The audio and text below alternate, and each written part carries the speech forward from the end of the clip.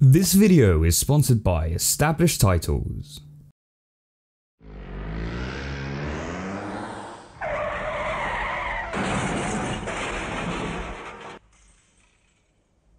I think, on the whole, I prefer the bad The BFG is a British animated film that released straight to television in 1989. It was directed by Brian Cosgrove, who had previously directed The Wind and the Willows from 1983, and was produced by Cosgrove Hall Films. It tells the story of a young girl named Sophie who meets an elderly giant named the BFG, who shows her both the wonders and horrors in the world of giants, offering an escape into a world full of creativity and fantasy in which dreams are quite literally made. Scenes of giants feasting upon children as they sleep at night, and an entire song dedicated to farting. Yeah, it's a real rollercoaster of emotions. This was an absolute childhood favourite of mine, but it has been a good many years since I last viewed this. So is it still the awesome film that I fondly remember? Or when gazed upon with fresh adult eyes, is it a film which may have aged a little questionably? Let's jump in and take a look.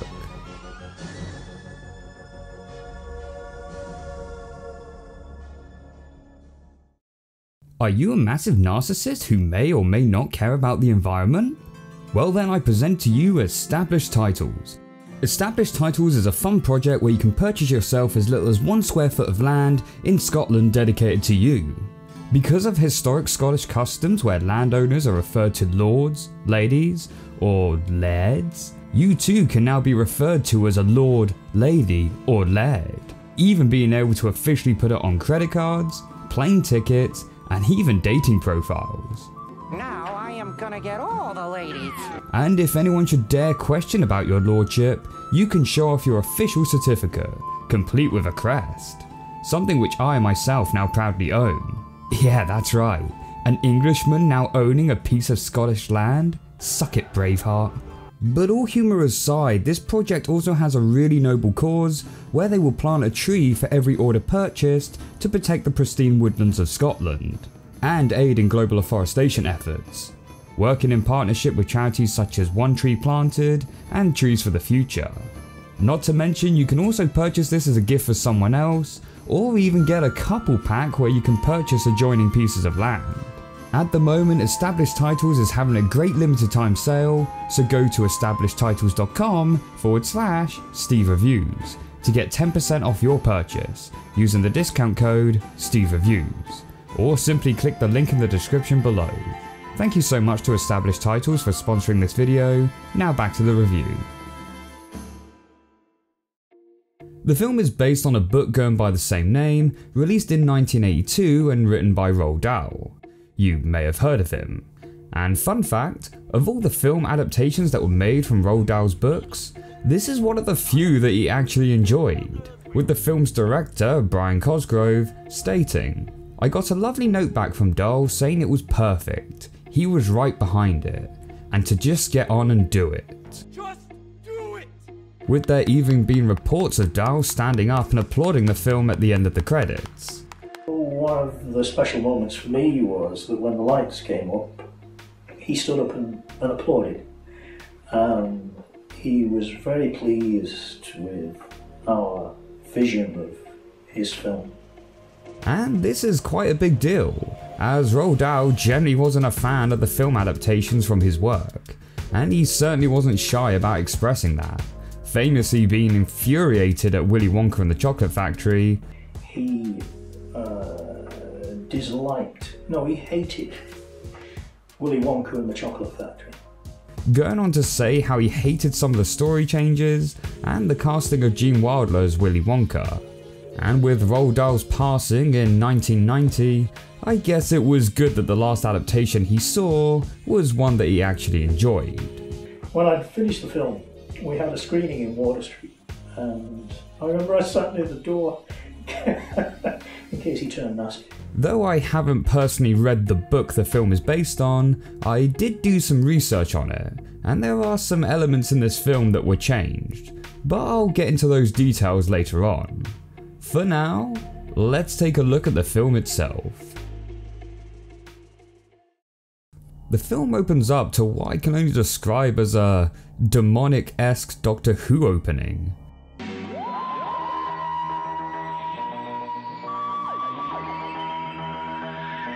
Boy, choosing to watch this film on acid was a bit of a mistake. Fun fact, this vortex effect was done by Ben Turner, who bought a fish tank from a local pet shop and then bled paint in it whilst filming it on an overcranked 35mm film camera. We cut to an orphanage where we get introduced to a little girl named Sophie.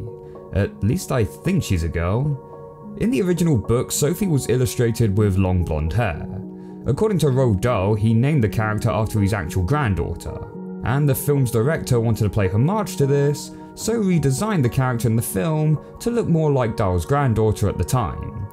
But my original design was the classic long blonde-haired little girl. Then I saw this photograph of his granddaughter and I changed it, and we worked all our way through the film with this new design in, and at the end of it he said we couldn't have bettered it. One night Sophie gets out of bed to simply look out at the night sky, but upon her viewing she notices a mysterious cloaked giant walking through her town. The giant notices Sophie spying on him, and so snatches her from the bed and takes her back home with him. This is a really strong opening for the film, as we get a brief introduction into Sophie's sad life at the orphanage. You get back at once! Punishment in the morning! Yes, miss. An immediate introduction to the BFG, who's looking awesome by the way, and the plot kicking off with the kidnapping of Sophie, all within the first 5 minutes. Not only getting some nice animation, but also an immediate sense of tension and mystery, getting teasers to questions that will be explained to us later on in the film. All of this is coupled brilliantly with the suspenseful music.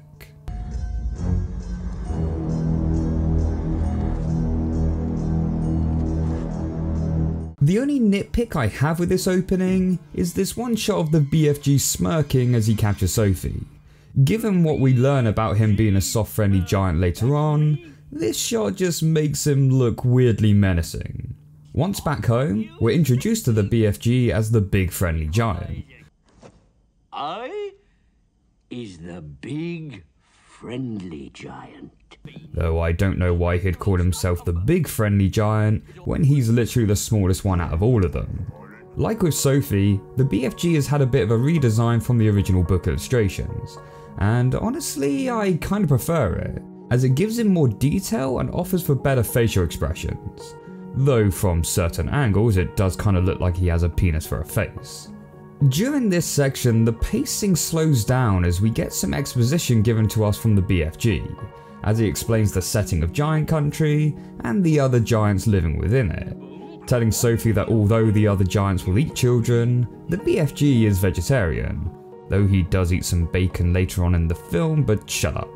This section could easily feel very boring and dragged, as there's a lot of dialogue going on with no real action or even music to fill it.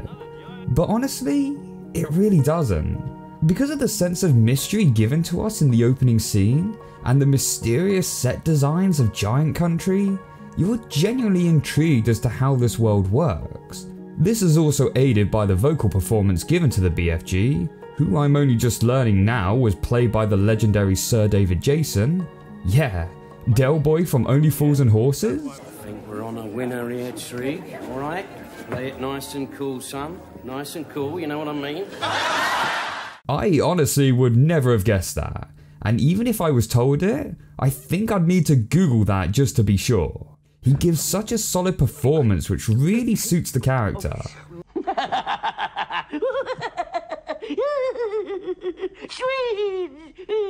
No.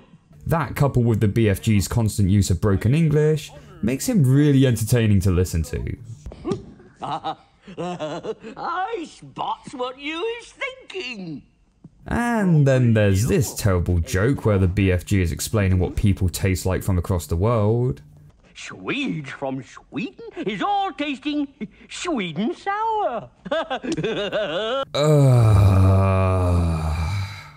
Take my upvote. We also get some backstory on Sophie as we learn that her parents died as a baby, and how she now lives in a cruel orphanage. This doesn't so much make us sympathise with the character, but rather just to justify as to why it's not such a big deal that the BFG kidnapped her. Which is fine. Sophie as a character in this film isn't necessarily bad, but is just uninteresting, and serves more as an audience perspective as we too learn about the world of giants along with her. Speaking of which, one of the other giants, the Blood Bottler, stumbles into the BFG's home and is suspicious that he's hiding a human. Smell human being. Gimme. Come on. Gimme. It becomes clear that the other giants are far larger and far more aggressive than the BFG, and this is emphasised greatly through the use of lighting and angles used in the scene. The BFG tricks the Blood Bottler into eating some foul-tasting snozcumber, which accidentally results in Sophie getting eaten. Oh, Sophie, what has I done?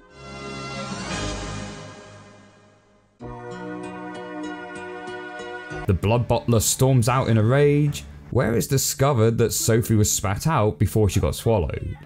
But this results in her being covered in spit, which leads to one of the more awkward scenes in the film.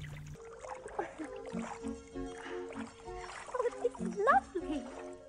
Yeah, not gonna lie, this scene does feel a bit weird to me. I know it's supposed to be completely innocent and all, but some of the poses she does during it just feel a little off. And watching a little girl taking a bath feels like I'm gonna be put on a list somewhere. The BFG makes Sophie a new dress, and we get introduced to the drink Frog Scottle, which brings us to what is arguably the most iconic part of the film. But if bubbles are going down, well, they might come out somewhere else. Yes. Whiz pop, whiz bang, feel the bubbles go down. You know, in any other film or TV show, if I was to hear that there was a song about farts, which featured constant farting throughout, I would think that was an awful idea. And I should be thinking that. But you know what? And I can't believe I'm saying this. It actually works. Yeah, a musical number in an animated film that does nothing to further the plot, seemingly comes out of nowhere and is entirely about farting, and I actually like it. There's a sentence you will never hear me say again, ever. Sophie? Sophie. And with that, Sophie passed away. The extreme force and velocity of air being shot out of her ass caused massive organ rupture and tissue damage. Her death was slow, agonising, and above all, incredibly smelly. Farts and prayers. We cut to the next day where the BFG and Sophie head off to a place called Dream Country, but not before a brief encounter with the other giants. I thought he was going to kill you. No, no. Only human beings that shoots and bombs and kills each other. No other animals is doing it. Alright, I'm gonna spit some hard truths here for the BFG that contains the stuff of nightmares that you wouldn't even find in Dream Country. He talks about cats not killing other cats. Well, let's take a look at one of the biggest cats of all, the lion. Male lions will wander through territories in order to find a pride. When they do, they will try to fight and kill the current male lion in order to claim the pride as their own. But it doesn't stop there. As if the pride already has cubs, the new male lion will seek out the cubs and kill them. This belated abortion not only prevents the little Simbas from one day overthrowing him, but also brings the females back into season so he can then father his own. Do you think lions have it bad? Well, some young animals aren't even safe before birth. The sand tiger shark, for example, will have the oldest fetuses in the oviduct, beginning to devour the other unhatched eggs. And don't think that hatching will save you, as once those eggs run out, the larger fetuses will begin feasting upon the smaller ones, leaving only the biggest and strongest sharks to be born. Now they don't teach you that in Baby Shark. And let's finish with our closest living relative, the chimpanzee. Chimpanzees were once thought to be relatively peaceful creatures until numerous sightings witnessed them not only fighting with one another, but also killing and eating their own kind. A gang of chimps will knock out rival groups from the treetops, and if they're unfortunate enough to survive the fall, they'll be beaten and even eaten alive. And yeah, that includes youngsters too. This is why we pray every day that the Planet of the Apes remains a work of fiction. Thank you for tuning into this episode of National Geographic. Now back to the film. The two make it to Dream Country, where the BFG states it's his job to capture the wild dreams and have them put into bottles, where he later pours them into his pipe to deliver them to sleeping children around the world.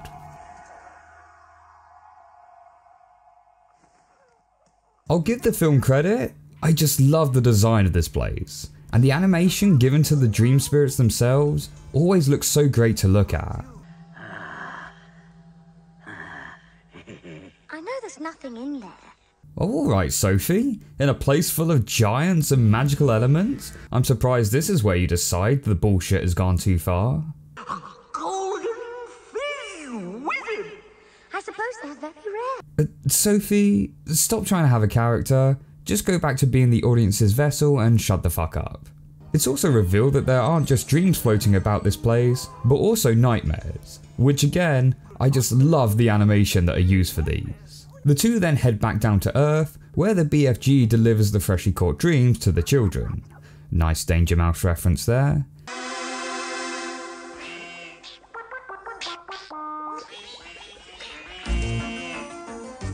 And there's our second awkward instance of a young child taking a bath. The good times don't last long, however, as one of the other giants, Flesh Lump Eater, arrives at the same town. How the other giants get to the human world I'm not really sure, as the BFG always seems to arrive from the sky via the Doctor Who portal, whereas this guy seems to just rise up from the sea. Also quite the coincidence that despite being able to appear anywhere in the world, he just happens to appear in the exact location as the BFG. My, how convenient. Now this is where the film's tone shifts to a much darker and action-driven plot, as we see the giant sneaking through the town, where it's later revealed that he went on a murderous rampage, which yes, includes the child we saw dreaming earlier, which is pretty dark thinking about it. Sophie and the BFG spot the giant wandering through the town, and though Sophie tries to stop him, the BFG decides it's best to make a run for it. And this is where Sophie's character becomes particularly unlikable. Coward! The boy is running away to save you. I don't want to be saved. I want to save the other children. Yeah, I get that she's upset and all, but the BFG makes a valid point. I is never stopping him. He would just punch me down and kick me. Like, what exactly did she expect him to do here? We've seen previously at how he's dwarfed by these other giants, so if he did challenge them, he would have most likely have just gotten the shit kicked out of him. But fortunately, Sophie then comes up with a plan. Is that what we'll do? We'll go to the Queen. I don't know, this plan just seems so left field. Like, giants are ravaging children from their homes, and Sophie's just like, oh, I don't know, let's go see the Queen, I guess. Like she's some sort of well-known superhero. The BFG drops Sophie off at Buckingham Palace, where he also delivers a specially crafted dream to the Queen to give her the backstory of what's been happening. The next morning, the Queen awakens to discover Sophie, who introduces her to the BFG. I gotta say, I think the Queen is my low-key favourite character in this film. Like, I've heard people criticize her role in this as they find her too plain and boring considering the situation going on, but I think that's what makes it so hilarious. All this wacky zany shit going on around her, and she still just sits there straight-faced like it's totally normal. Oh, Amberson Bogswinkles, what was that? It was Louis XV. This has all been delivered perfectly by Angela Thorne, who's voicing her. Would you care to join us for breakfast? Oh, will it be Stinky Snodscumbers, Magister? I beg your pardon. You fucking what, mate? They come up with the plan that the giants are to be captured during the day whilst they are sleeping, using the help of the army, which the BFG guides towards Giants Country. Blimey, he's a big fella, isn't he? Despite a little bit of a hiccup, the operation goes rather smoothly, and all giants appear to be captured. That is, of course, except for one.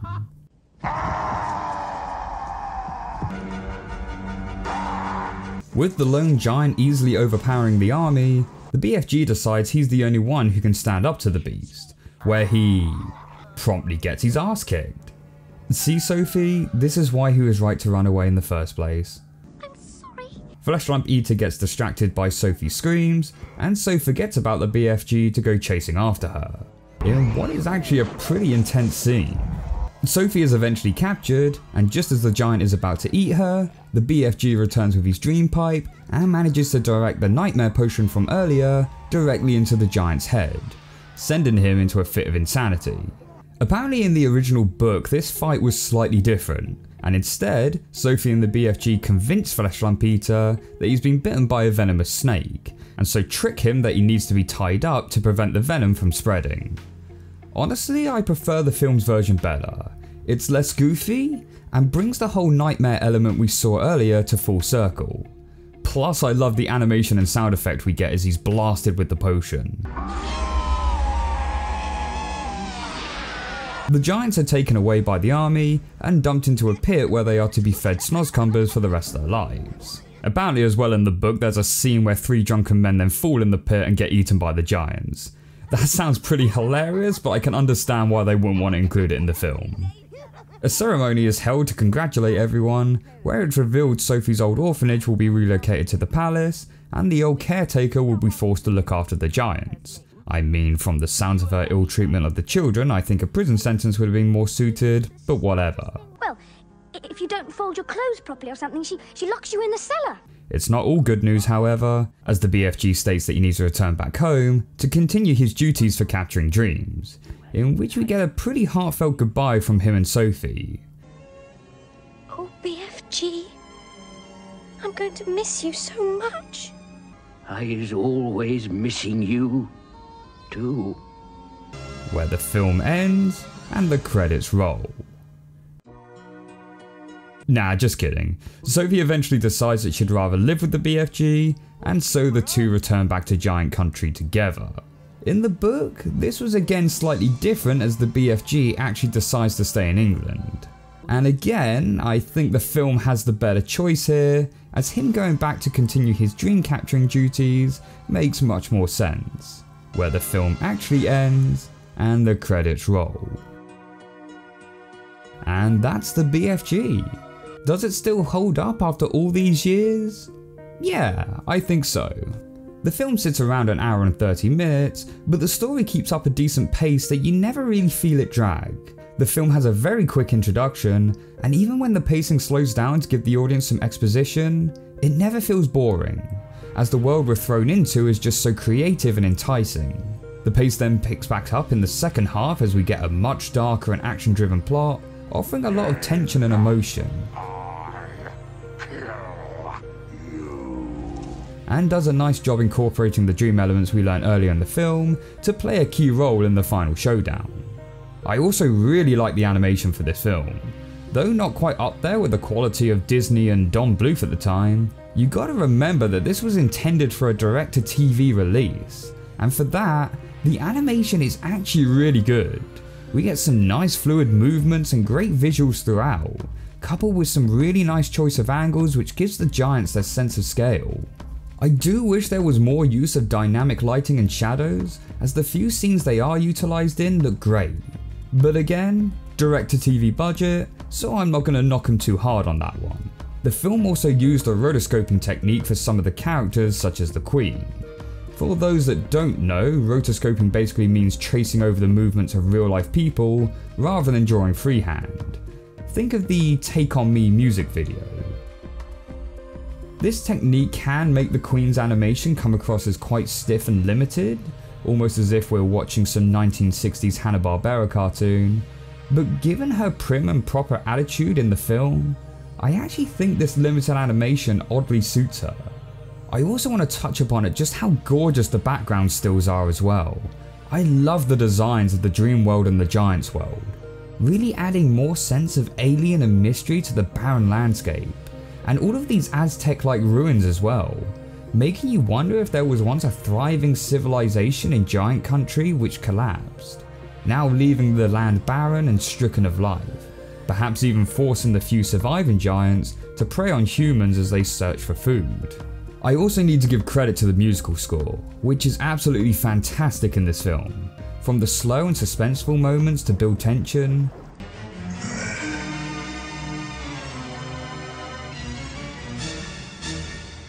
to the fast action-paced scenes,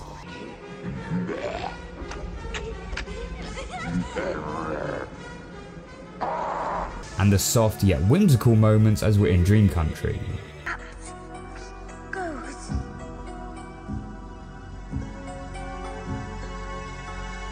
And then there's the two songs that are used in the film.